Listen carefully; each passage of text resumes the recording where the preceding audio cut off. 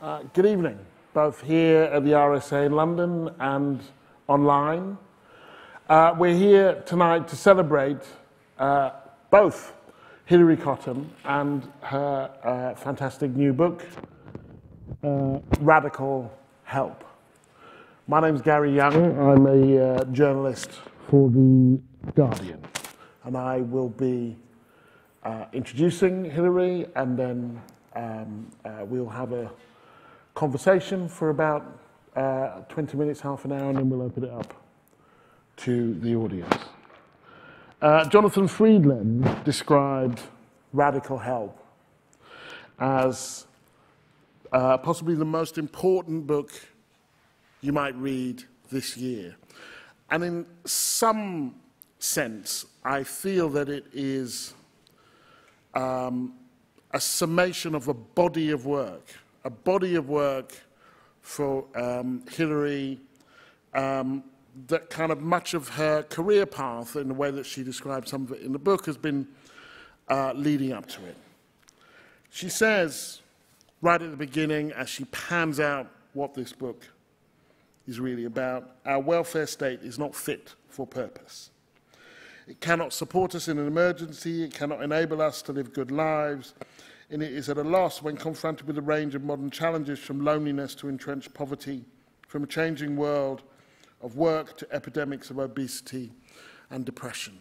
And then she spends the next couple hundred pages not just telling, but showing, with real-life examples in a very, very readable way. Both this is the world that I would like to create, and this is how I think we might go about creating it, and these are the problems that we may encounter in so doing. It's a very human book. It's also a very timely book. I can't think of a period in the last 15 or 20 years when it wasn't timely. I'm delighted to introduce Hilary to you, who's going to tell you a little bit more about the book. I'm assuming, given that it's only just coming out, that most of you haven't read it. Tell you a little bit more about the book before we start our conversation. So, ladies and gentlemen, Hilary Cottam.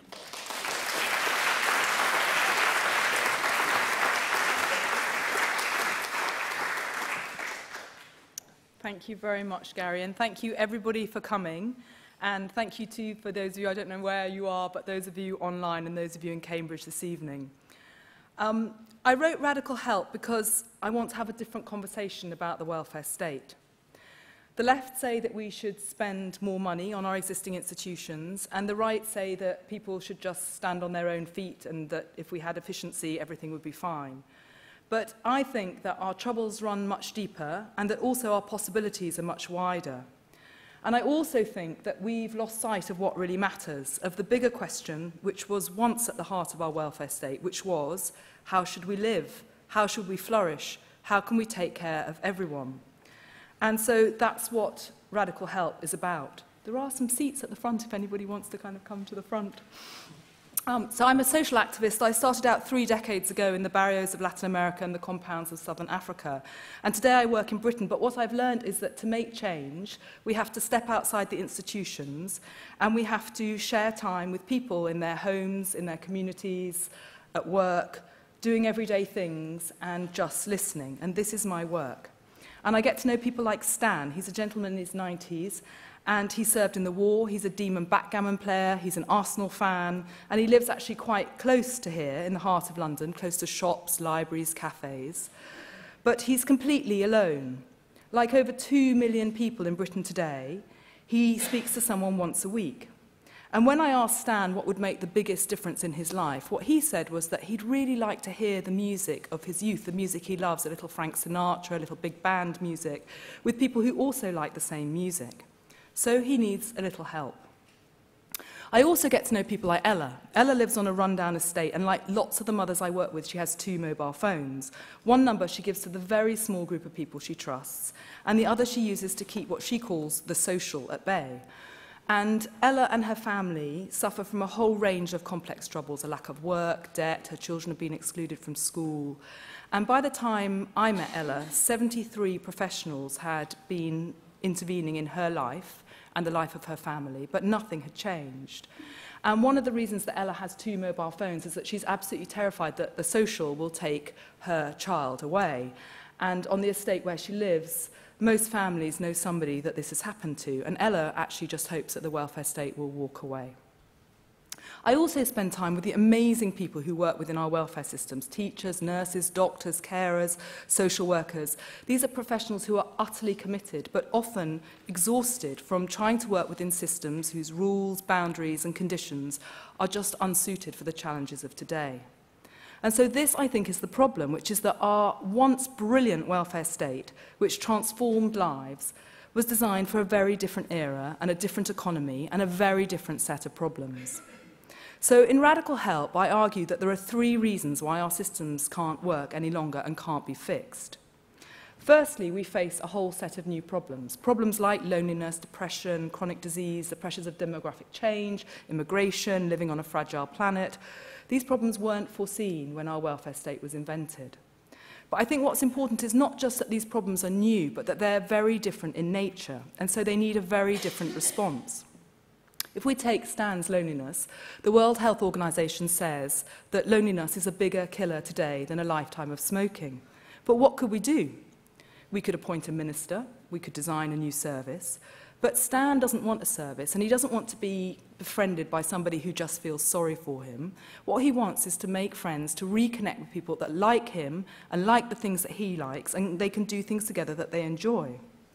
So perhaps some of you think that loneliness is outside the remit of the welfare state, but we could think about the NHS, which in many ways is the jewel in the crown of the welfare state, but it's also unsuited to modern demands. It was designed to cure infectious disease, but today 1 in 4 of us have a chronic condition: obesity, diabetes, the complications of aging, and none of these conditions can be cured. So with nowhere else to go, we end up in hospital, and 70% of British hospital expenditure goes on patients who shouldn't be there.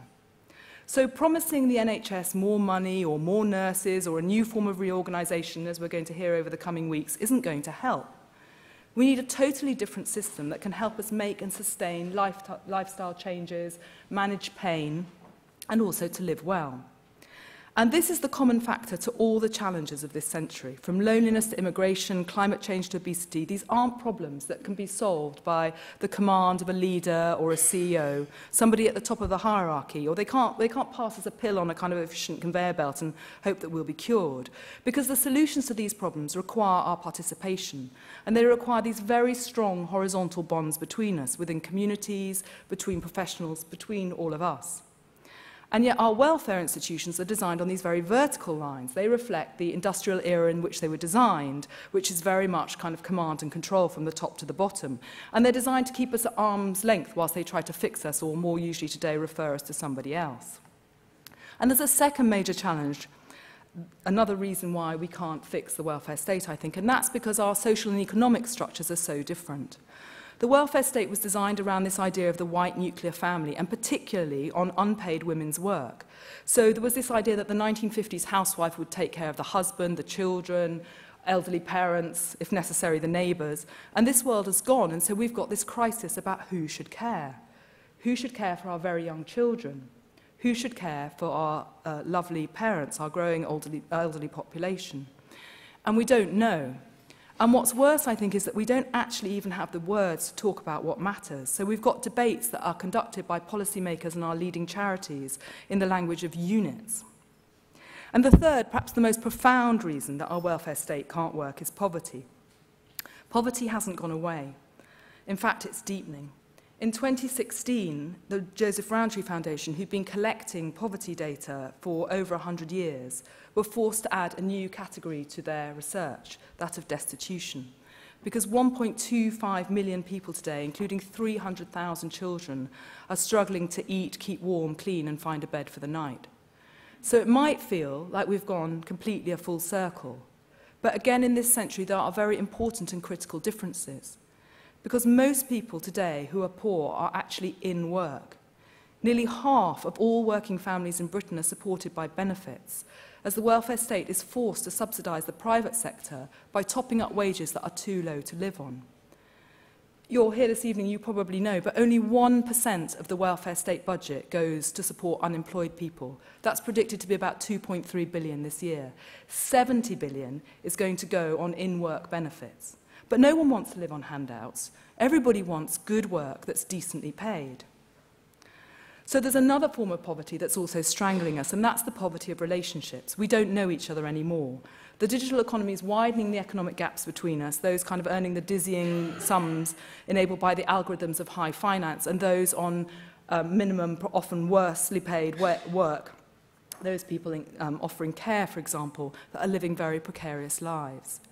And these gaps in income are reflected in chasms of geography. So the wealthy are concentrated in quite a few postcodes, or just a few postcodes, I should say. We don't live near each other, we don't go to school together, we don't join the same things. And this matters because there's a huge and growing body of research that shows that it's our relationships and who we know that above all predict our life chances. What kind of job we'll get, what kind of health we'll have, and who will take care of us in the end. So modern poverty is about a lack of money, but it's also about a rent in our relationships. And our welfare state doesn't have any answers. So what can we do? I propose 6 shifts. And these shifts are all closely connected to each other. Everyone counts. The first shift is conceptual. I think we need a vision. And this, I don't mean a management target, which is what we have, of how we can deliver things better, but a very big, shared national vision of how we want to live. The second shift has to make this reality, rather than an empty promise. We have to leave behind the services that manage our needs and create new systems of support that can grow the capabilities that we need to flourish. Today, it's astonishing, but 80% of the resource available in our systems is spent on the system itself, assessing people, referring people, managing the queue. And this is entirely unproductive. We have to instead invest in change. And this framework isn't a theory, it was developed through practice, and we can use it to bring about practical change. With colleagues, many of whom are here tonight, I can see you, which is so nice, and communities across Britain, I've spent the last decade doing just that. And Radical Help tells the story about how this framework can change the lives of the young, the old, those who are unwell, and those who need good work. So let me give you just one example. Systems to support employment were right at the heart of the original design of the welfare state, and I think that anyone or any of us who are going to rethink it have to propose something new here. We're going through an industrial revolution based on the possibilities of hyperconnectivity, artificial intelligence, biotech. And facing this challenge is a system of support which offers benefits and advice that was designed in the 1950s. So, of course, there's been a rebranding and a constant recalibrating of benefits. But in essence, if you were a 1950s time traveller and you rocked up at the job centre or the welfare to work service, you would know exactly what to do. And given the changes in the work and the world around us, I think it's perhaps not surprising that these services have a 66% failure rate, and they cost millions to run. When I spend time in the job centre, I meet people who are going around for the 2nd, the 3rd, sometimes the 15th time. So with my colleagues, we tried an experiment. We put up this false door in the job centre, and we emblazoned it with this huge slogan that said, "Get me out of here." And we said to anybody who wanted to come through this door that they could give us £5 and come through. And actually, so many people wanted to come through that we had to kind of keep raising the price by the hour. Because everybody in the job centre wants to escape the stigma, the shame, and they're desperate to try another approach. They know that standing in this queue is not going to create change in their lives. And they're right.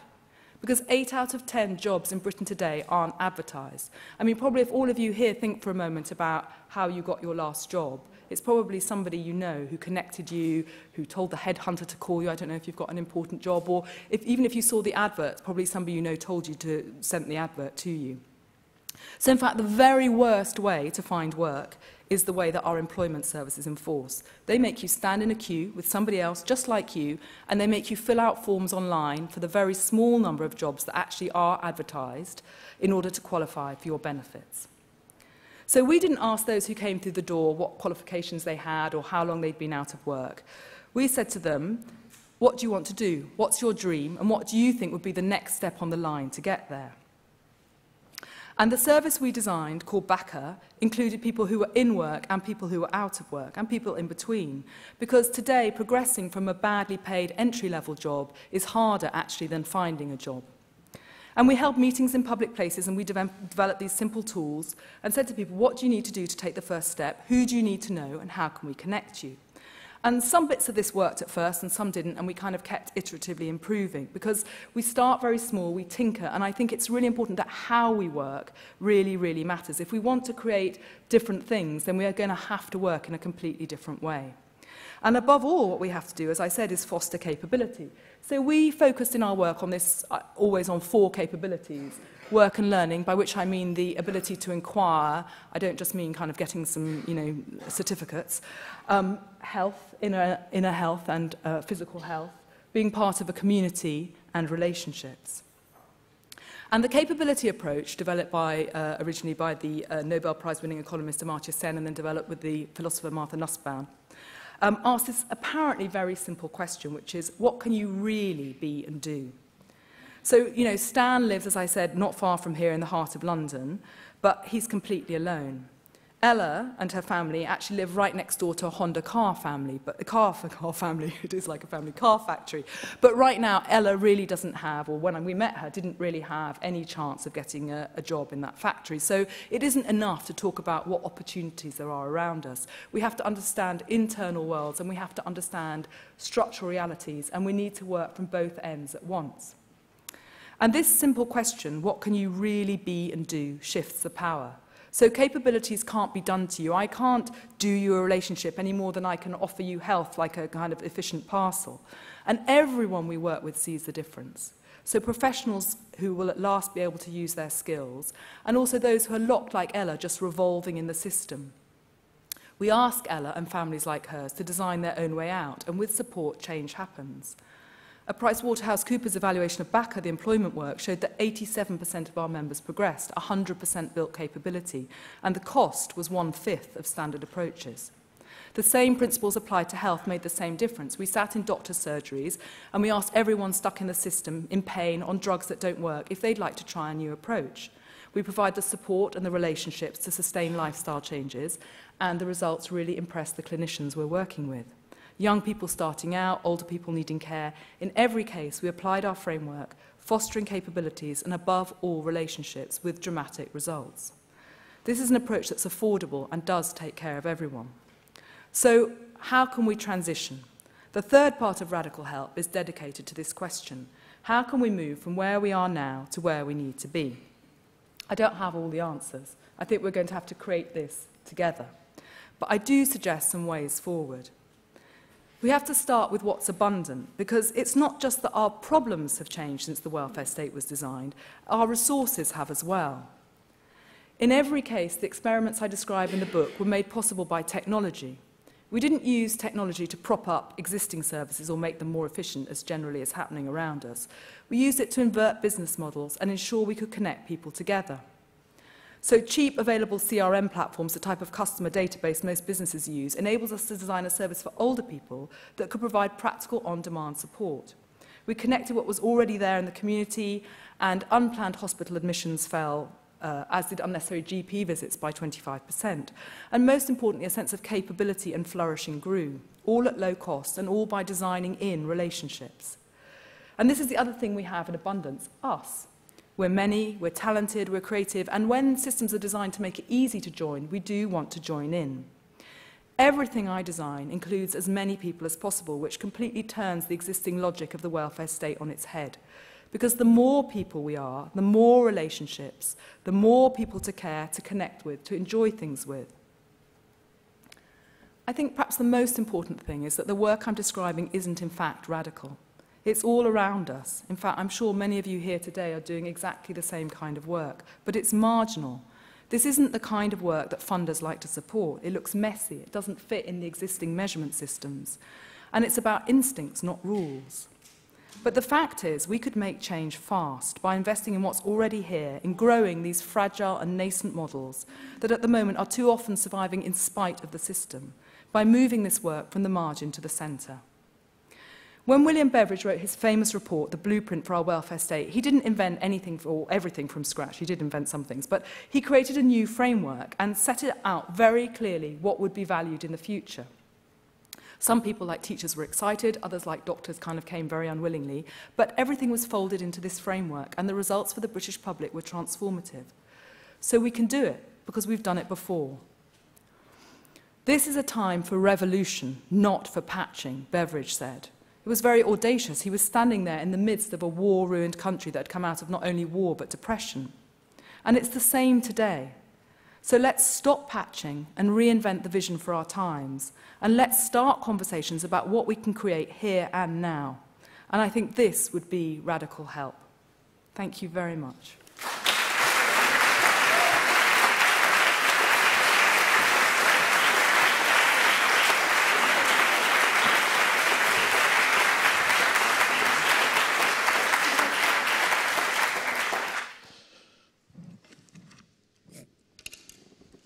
Thank you, Hilary. Well done. Thank you, Gary. I want to start with something that you said early on when you talked about the amount of benefits that are paid to people who are in work. In the book, at different times, we see people working 2 jobs, and therefore their kind of relationships with their families aren't quite what they might be, and so on. And so I just wonder the degree to which it's the welfare state that needs patching as opposed to late-stage capitalism, which is pauperizing our lives, robbing us of time, paying us too little, and that therefore the help that we might be giving is actually to prop up that system as opposed to challenge it. So I think, is that working now? Is that okay? Yeah. So I think this is a really important and fundamental question. And yes, I think that a very big proportion of welfare is actually a category mistake. You know, that we've pushed everything that should be economic into the social arena, and we need to have a rebalancing. And I think that there's some really exciting economic work at the moment that is kind of is trying to do that. I think that's really important. But I think that we are in this moment of kind of technical transition, and any historical moment like that needs very precise social systems that help that transition work and don't leave people behind. And so one of the reasons I think it's also really important to think about it economically is not just because of the category mistakes, but also because I think what's happened, which is, you know, late capitalism, is that all these problems that are around us have been presented as problems of individuals. You know, oh, you're that feckless family, or you're that kid that can't keep up at school, or, you know, you're that single unemployed person. But if we actually kind of situate this within economic transition, we can see that it's not about the individual. It's about how, as a society, we kind of navigate these big flows. And then when we think about it like that, which is what we've tried to do in our work, you know, then you see very different solutions come forward. Do you find some people do get stuck on the resource question? I mean, there's a bit where you talk about David Cameron's Big Society, and you said lots of people scoffed, but we thought it was interesting. And I was a scoffer, so I thought, well, you're about to embark on a massive thing of austerity. So where's this Big Society going to come from? What would, you know, it won't be in our libraries because they'll be closed, you know, and so on. So I'm wondering the degree to which, when you try and have these conversations, where do you find they get stuck? Yeah. So, well, you're much wiser than me on the Big Society, obviously. I was just... you saw it coming. Well, no, it's the difference between being hopeful and being cynical. Yeah. But there's a broader point there, Yes. which is kind of... there are certain moments at which I will go, Yeah. because I want there to be more money for things. Well, I think, you know, it's good that you talk about resource. So a rule in the work is we can't talk about money. We can't talk about money till quite a long way. I mean, when we do the innovation projects, they take about 9 months, and we can't talk about money for quite a long time, because as soon as you mention money, the conversation absolutely narrows and it becomes about who should get what. We can see this. I mean, you know, with the discussion we had last week, was it, where, you know, nationally we were talking about, oh, older people have too much, they've got to give it to younger people. It just constantly goes back to this sort of like, well, who's going to get the spoils? So I think the most important thing, if you want to create something new, is to kind of leave the money question to the end, which is what it's hard work, persuade everybody to do. And then generally we find there are resources. But I think the other thing that's really important in the work is, there's a couple of things. I mean, first of all, that we combine different resource. So at the moment, we have this sort of jam jar economy where there's public money, private money, people's time. But like the aging work works because we combine all of that on the same platform. But the other thing I think is really important is that we do need money to change the system. So there's also a story in the book about Wigan where they've kind of done fundamental systemic work. But what the leader of Wigan says is, if we hadn't started this before austerity, if we hadn't already developed those models, there's no way now that we would be able to shift the system. So it's a kind of balanced picture. But certainly there's lots of money locked up at the moment in the system that we could use in a very different way. There's a really quite moving moment, I think, in near the beginning in family life, where you're talking about Ella's family, and you get together all the people who've been working with her family, and you have this intervention wall chart, and you write down all of the ways in which people have intervened, and in the end there's no wall left because there's been so many interventions. And you write, we step back. Nearly 20 years of interventions, of long hours, exhaustion, worry, and well-meant activity snake around the walls. There was stunned silence. More than one of those present wept, broken by the futility represented on the walls. Each person in the room had focused on their job, doing their very best, either unaware of the scale of the problem or tuning it out. Can you just talk us through that moment and kind of what it says more broadly about the people who are the practitioners on the kind of front line? So I think it's really interesting. This is really a story about seeing is believing, because when the team started to do this work, Gordon Brown had been talking at that time about, you know, how there were these, I can't remember, what did he call them, chaotic or troubled families, I can't remember, and that how much money they cost. And he'd worked out where all the money went. And so when the team, it was not my idea, had this idea that this is what they were going to do, I was like, oh, but Gordon Brown's done that. Why is that going to be kind of like so powerful? But it was so powerful because we were talking about a family that everybody knew and 30 years of interventions, which, as you say, built and became dizzy as the children became older. And when everybody involved could see their work in the bigger picture, that was the moment of breakdown, but also opening. But, you know, over the years, if I tell this story to friends who don't work in public service, they're sometimes surprised. Perhaps it sounds kind of a bit odd, but I think unless you actually work in these kind of really, really difficult systems, you cannot imagine the stress. If you have to work in situations of high risk, if the queue's really long, your caseload is really high, money is being taken out of the system, all you can do is just kind of focus narrowly in front of you and not think of the bigger picture. So I think a really important, I mean, I think that you've picked two really important themes to me in the book. One is that we can't have a conversation which pits professionals against the public. Like, good people can't work in bad systems. There's no good talking about what we want and thinking people can deliver it in the same systems. We have to kind of look after professionals. And a lot of the conversations do end up like that, don't they? Do they? Well, I feel like not looking after professionals. Not in your book, but that generally. Oh yes, well, the professionals, it's teachers against parents, or social workers against communities, or. And you know, I came to a talk here where Nick Timmins, who's the biographer of the welfare state, said that, you know, one of the things that Tony Blair did was he split the conversation. He changed the language. He said, welfare state is from now on going to be used just to, you know, be people on benefits, bad. We're going to use the language of public service for all those wonderful middle-class people, good. And from that moment, there used to be hundreds of reports published every year about the welfare state. One hasn't been published since. And that was also the moment where it was kind of the user versus the professional, which... But the other thing you're talking about, I think, is what methods can we use, what practice can we have where we can begin to kind of see things that have been around a long time in a different way, which gives us that opening to kind of really make change.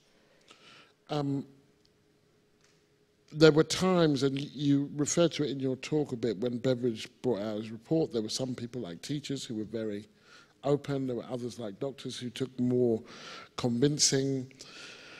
There are moments here where the practitioners struggle to kind of, I guess, give up their autonomy or give up their power or struggle with the systems that you're creating? Yeah. What does that look like? Well, I mean, if you think about the person who let us put up a door in the job centre, I mean, he's nothing short of a saint, is he? Because, like, the thing is that in the current system, nothing will happen to you if you just manage stuff as usual. You can just carry on. But if you try to make change and it doesn't work, then, you know, the media will complain, the general public will complain, politicians will come down on you. So it's very, very difficult. So first of all, I completely understand why people don't want to make change. What it looks like when people resist, well, I kind of describe the 3 different ways that it can look like in the book. I mean, I think one of the things we really need to talk about openly is that when we do try to make change, what so often happens is that people borrow the language and they don't make any change at all. So, I mean, you know, people come to me now, I've used relational welfare, and they say, oh, you know, I'm doing this relational service. I'm like, well, that's interesting. What exactly is that? Like, has something changed in the interaction? Or have you know, is this just another word that we're going to use for what we, you know, like personalization? So I think resistance usually doesn't look overt. It looks like this kind of very slippery use of language to kind of keep doing the same thing. Which is why this has to be public, because the public know, we know whether it's the same thing or whether it's actually changed, because we feel that in the interactions. There is a very interesting bit with Ella's folks where they are interviewing prospective people who are going to work with them. Yes. And they're asking people, well, what would you do in this situation? And somebody says, you know, well, I would run away and refer it to somebody else. And somebody says, you are the fucking system, you know. And yeah, you got a sense that wasn't going to work with that particular person. So I want to move on to a last question, and you mentioned this towards the end about transition. Yeah. And how, so the book really takes 4 experiments in some detail. The one with the troubled families, the health, work, and youth. And aging, 5. Are there actually 5? Yeah. Okay, sorry, I thought. I can't remember myself, but I think there are 5. Okay, I thought that I've just elided the health and the aging. Well, I tried to go cradle to grave because obviously that's what Beveridge did, really. And also because I don't want to go service by service, I want to go through the life cycle. And they're like guerrilla interventions, aren't they? Into kind of, you know, you've got your door in the unemployment office, or this, you know, this one thing in Swindon that you're piloting, and you say you often get asked, yeah, okay, fine, so Swindon, I'll give you Swindon, but can you, you know, will it play in Peoria kind of thing? How do you do it to scale? And you say, so long as you're thinking about doing it to scale, you're thinking in the wrong way. You're thinking of kind of maximizing it in an industrial sense. So how should we think about these experiments when they work and when they don't work? How can we understand their application? Because the welfare state was a national system, and that may be part of what's wrong with it, in a sense, that it's one size fits all wherever you are. But you're suggesting something quite different, or at least the expansion of these ideas would happen in a different way. Yeah, I mean, I don't have the answers, obviously, but you have a vision. I have a vision, yes, which I hope then we can all kind of make into an answer, this evening even. But I do believe in a national system. I mean, I do believe in a national framework. I think it's not okay to think, oh, well, I'm very lucky, I live in Peckham, I've got this care, but oh, you in Doncaster, sorry. You know, I mean, I think it's got to be, there's got to be a national framework. But what I believe is that the role of the modern state should be to kind of set that framework, to talk about, not in terms of like we must have these targets, but to talk about that vision, to tell stories of what that looks and feels like. And then locally, we need to kind of grow the responses. And I think that technology is the big kind of shift here, because what's possible, like with the circles, the aging example that we took to other parts of the country, or even actually the family program, which went to 4 parts of the country, some successfully and some not. What matters is that if you have got a kind of technology system, you can link to something much bigger. We see this in kind of cooperative movements. We see this in kind of other things. The radical economist Julie Richardson describes it like mycelium, you know, the kind of mushrooming, that the kind of, you can't see the underneath. It's very, very thick. And then the kind of mushrooms sprout up everywhere that are all part of this very solid body underneath. So that's what I think. I mean, that's why I propose the framework, the capabilities, because I think with this architecture, you can take that and you can kind of create it and push it forward, you know. It's not like that this is the static place that we've got to. There's a lot more work to do. Does that begin to... Yes. Yeah. Yeah.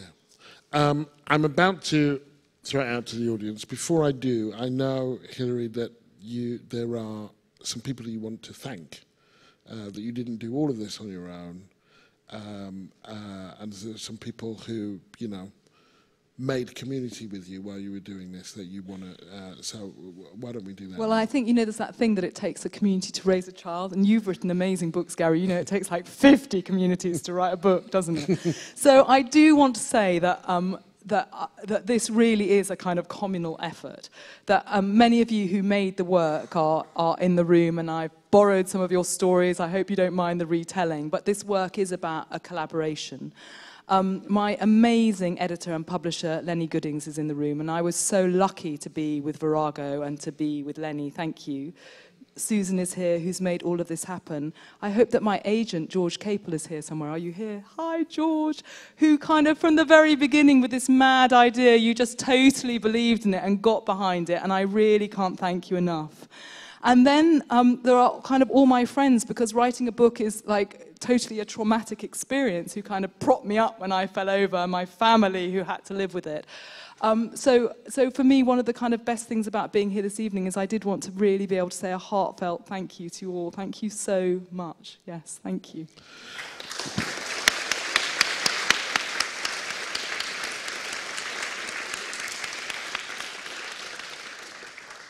So we have about 20 minutes for questions. Because we've got the mics, I'm not sure if there are still roving mics. Maybe we've got them all. All right, no, there are a couple. So if you put up your hand, we'll take 2 or 3 questions or contributions. If they're contributions, if you can keep them fairly brief at a time. The woman here and the woman next to her. Yeah, you too. Hello. Is this on? Can people say who they are? Name and rank. Hi. Hello. My name's Emily. I am a social policy researcher and project manager. My question is about accountability mechanisms. I lived through the very interesting times of the Flexible New Deal and the work program and the welfare reform era of about 10 years ago now, and have moved through the social policy space, you know, through evaluations, frameworks, our objectives, outcomes, etc. And I've done a lot of work with service users, most of whom I'm probably like the 95th researcher that they've spoken to. You know, the 12th person who's interested in their life. But we are talking about public money. And even if we take a co-design, a personalised, a sort of a coaching model, a relational model, we still have to say that we use the money in the right way. So how do you square the circle of using the money in the right way and proving it without ending up with, you know, the huge iceberg that is that underpins the huge iceberg of accountability, consultancies, frameworks, etc., that underpins the very small bit above the surface that is the person. Thank you. Yes. It's on a similar and related note, really. My name's Carol. I'm an academic in education. And I was just thinking about the abuse it could be open to. We've got the historical legacy of cronyism and old boy networks that have really perpetuated the social inequalities that we see around us. And it's worked well for some people, and it sounds like what we're doing is creating an altruistic model at the other end of the scale for people who don't have anything or they're really struggling, which sounds good on paper, but then the inequalities can open up again, and how do we make that fair? And one more. Yes. Hi, Hilary. Rowena, nice to see you. Thank you. Fantastic talk. I just wanted to ask, when you did get to try out your models, when they were working relationally, genuinely, what were still the biggest obstacles for people in terms of changing their lives around? And then secondly, if I can be really cheeky, are there any implications of your book for services outside of welfare, for example, in education, being a teacher? Do you think this has ramifications for other areas? Okay. Three easy ones there. Okay. So the first thing I would say is that the whole service user thing. I mean, look, what normally happens is that we say that we're engaging with users and you're the 85th person in the queue, and actually what you're doing is you're going out with your I'm not talking about you, Emily, but just generally what's happening is that people are going out and they're saying, how can I fix this service? Look, I'm with X service and it's not working very well. I want your opinion how to fix this service. What they're not doing is just spending time listening and seeing how people's lives are, and then what would we actually design to support that, which is a completely different inversion. And in fact, one of the hardest things we have in the beginning of the work is actually to kind of somehow kind of explain that, because everybody goes, yeah, but actually we're trying to do something completely different. And both of you are asking a question about transparency, and it's not that I don't think those things are serious, but also partly it's like at the macro level, it's a bit like at the family level when we said, why don't we let the families, find their own way through this, because frankly nothing could be worse than the kind of $250,000 you're spending every year and the 73 people that aren't making any change.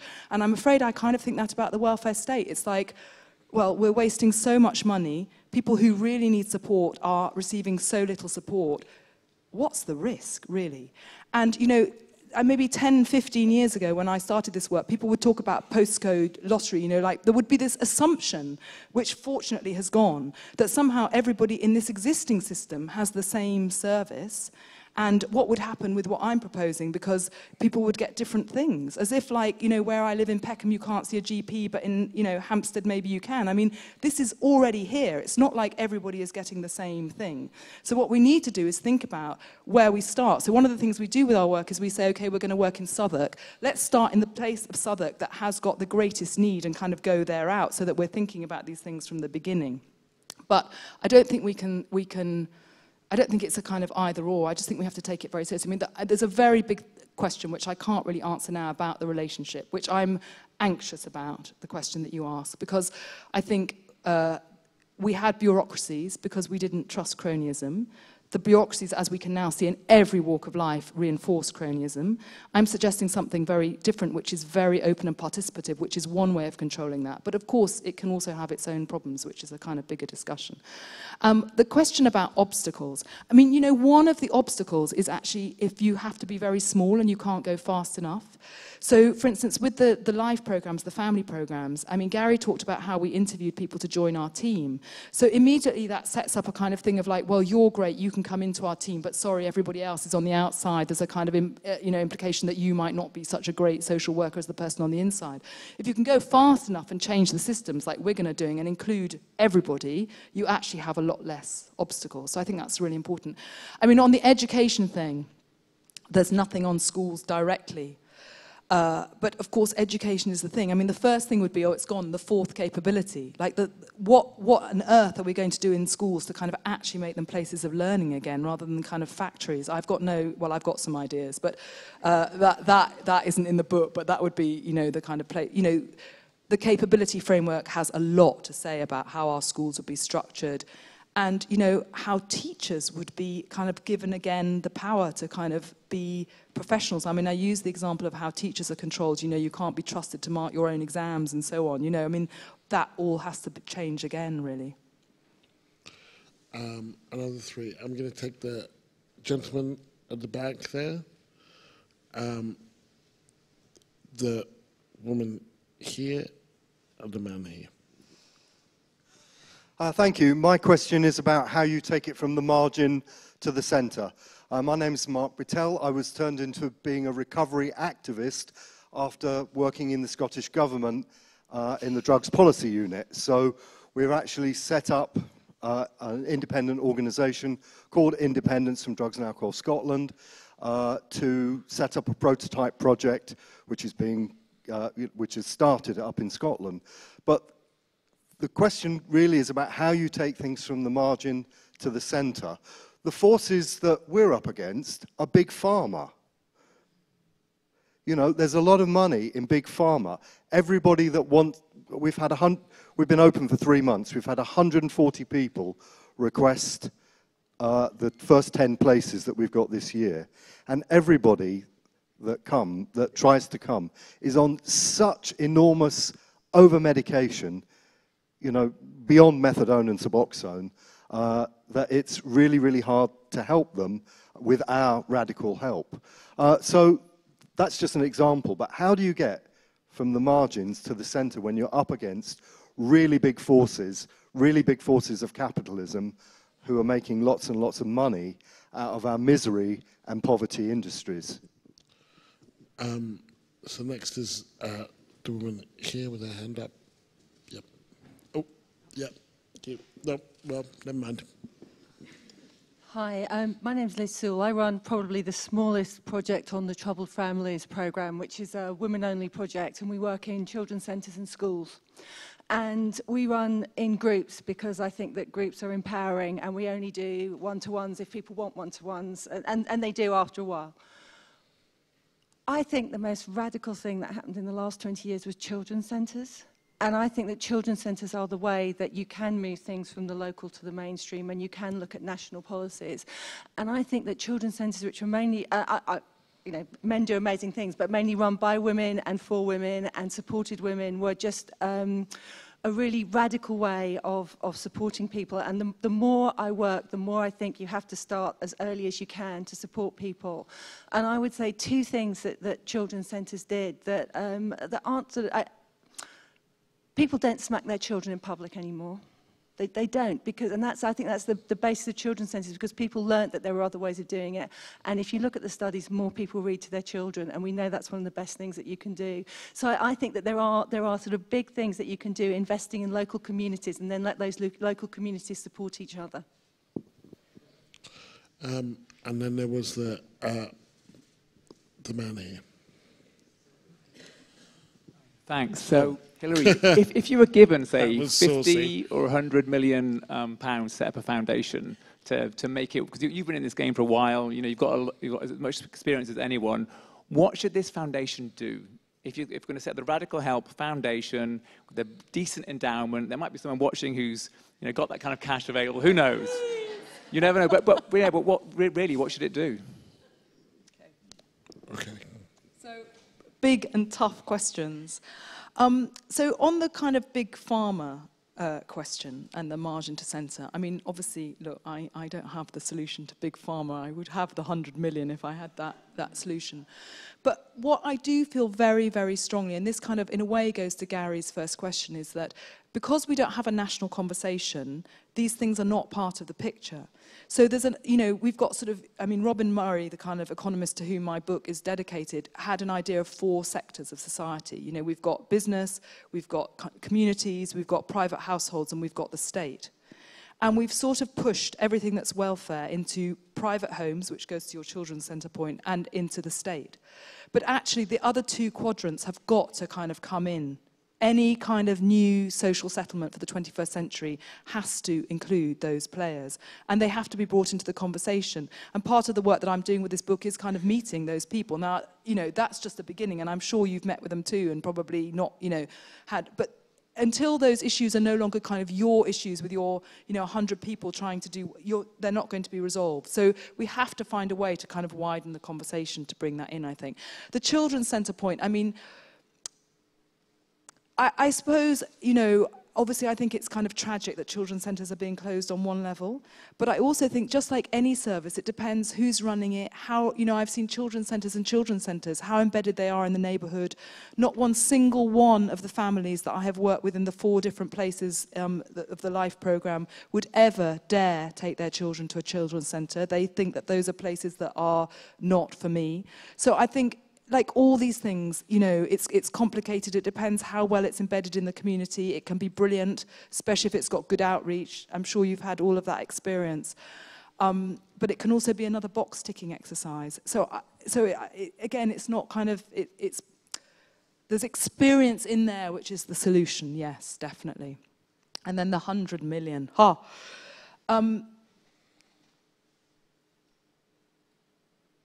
The thing is that what we need to do is we need to kind of seed this work, and we need to do it in a way that takes, I think, I mean, I've proposed a framework that if we make those 6 shifts and we follow these 4 capabilities, change will happen. It's a proposition. Like if tonight people say, well, we need 6 capabilities, or you've got to add this or take that out, that's the conversation. But I actually think if we take this and we empower people to do it, and also we empower people with the methods to do it, because one of the really important things is about working differently. You can't sort of expect to get this, as I keep trying to say, through sort of traditional methods of working, that we would have a lot of practice, because what we need is a lot of stories about things that are working, rather than what happens at the moment, which is they're very small, you kind of get patted on the head, but you're not part of a bigger framework. I think that would be really, really important. And also in that foundation would be the 4 quadrants, because it can't just be people who are kind of already committed and doing good work. So I have time for 2 more questions. I'm going to give those to the 2 people who I originally pointed to, but then the microphone went wandering. So yes, the lady there, and then the chap there. Thank you. My name is Mabel van Oranje, and I was wondering, what can we do both to help to get the book out and also to realize your dreams of a revolutionized welfare state? Thank you. I'm Rashid. I run a small charity in Camden called The Winch, and we also run a library. We were founded when the community squatted a disused pub, the Winchester Arms, and took it over and turned it to a community use. I was interested in, I haven't read your book yet, so apologies. It's only been out a day, I'll get to it. Thank you. Apologies for asking out of ignorance, but I noted that when you talked about the new problems that we're facing, you said one of the problems we were facing is immigration. And I was interested in what's going on for you when you frame immigration as a problem, and how you think a radical help approach deals with the problem of immigration as you see it. Okay, so I'm going to start there and go to what we can all do afterwards. So I think that immigration is framed as a national problem. I'm not saying that I see it, but I think, you know, we can see that in Brexit and everything else, that we've got this this sort of panic about what's going to happen. You know, I'm a historian. I'm really interested that, you know, when Beveridge wrote his report, there was a kind of national panic about all these people coming from rural areas and taking over urban jobs. I mean, like, you know, it's like it goes round and round the same kind of conversation. I do think that there's something very different about living in a fantastic kind of multiple society where we have to kind of create a different kind of social settlement, because we can't be assumed to kind of all come from the same heritage, and that's why we have to kind of tell different stories and kind of. Are you saying how would I solve it within the framework? You're just saying no, that I framed it as a problem. Yeah. Yeah, so I guess because what I think it's a big social, it is definitely a big social challenge. I see the most interesting discussions about immigration happening in fiction rather than in non-fiction at the moment, because I think, you know, given climate change and other things, we're at the cusp of a kind of huge historical moment of migration. And, you know, we're kind of still trying to kind of keep out, you know, 1,000 people or whatever. So we're only at the beginning. And what I'm saying is that I think that this is also a kind of big challenge of our time, which is not going to be solved by diktat. It's going to be solved by us talking about it and thinking collaboratively, participating, building relationships and thinking of a different way forward. That's my point, really. To the point about what we can do, the book ends with an invitation, actually, for people to kind of to do. I think the most important thing is actually doing, creating, making. But I think in the short term, one of the most important reasons I wrote the book is because I think that so often what we do is we wait for some great leader who's going to deliver the kind of next thing. And we can see that at the moment, even if we had the most amazing political leaders, that there isn't a national story that they could act on. There's no kind of national vision of where we're going to go. And in that situation, it's very, very hard, even if you get to lead, to actually make change. So what I would like is that everybody here this evening buys a book, of course, buys more than one book, gives the book to somebody, and actually has a conversation with somebody who is not like them and perhaps doesn't believe as they do, and begins to talk about kind of the issues and how we can kind of create a way forward with these issues. For me, that would be kind of step number one. Step number two would be then to think about how we can begin actually to kind of fund and grow and nurture this work, and to talk about some of the things, quite honestly, that are holding these approaches back, why this work does at the moment happen in spite of kind of dominant systems. So that's all we have time for. I want to thank you here, the RSA. Can I say one thing about in that? London. Can I also say just one thing, which I think that the most important community, which is people here having a debate and having a conversation, because obviously a book needs readers and a debate needs hundreds and thousands of people to have that conversation. So thank you very, very much for giving up an evening and coming. I really appreciate it. I think it barely needs repeating, but there are books outside. If you would like to buy one, I want to, or more than one. I want to take this opportunity to thank you both here in London and online, and of course to thank Hilary both for her book and her talk and her insights. So put your hands together for Hilary. Thank you.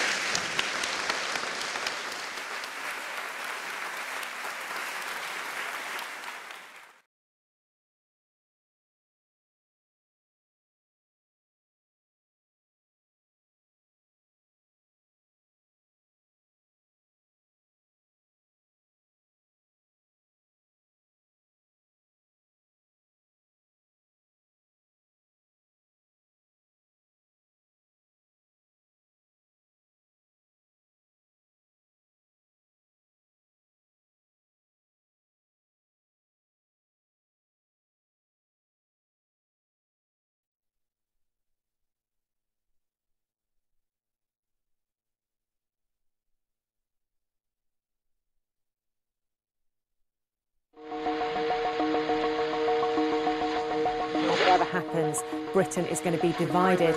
This does not mean that the United Kingdom will be in any way less united. The impact of 2016 on the nation's psyche appears stark. This country is more divided than ever. We're not going to heal some of these divisions. Racist populism is out of the bottle. Can we salvage a functional nation out of two groups who increasingly despise each other? Lifetime, I've never seen this country divided like this. This is astounding to me. But you're deliberately seeking out opinions that reinforce your views?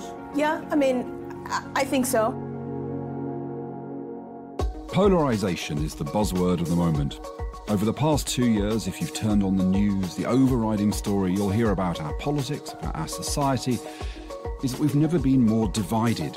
A great schism has apparently opened up, and some people think it's threatening to destroy democracy itself. Many fear that the very future of the United Kingdom is now under threat. Many voters are concerned that the democratic process could be at risk. I alone can fix it. I am your voice.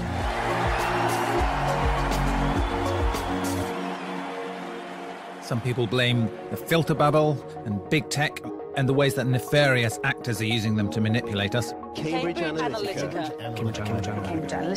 scandal.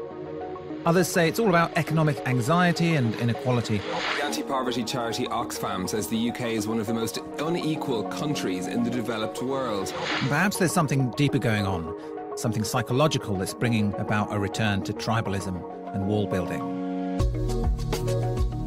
So, you're listening to Polarised, a new podcast from the RSA. We'll be here to try to understand these forces that are driving us further apart. Are they real? What can be done about them? It's presented by me, Ian Leslie, and by Matthew Taylor. The podcast isn't about orchestrating an argument between people with opposing views. There's plenty of places where you can hear that, but it's about trying to understand the polarising political moment that we're living through right now.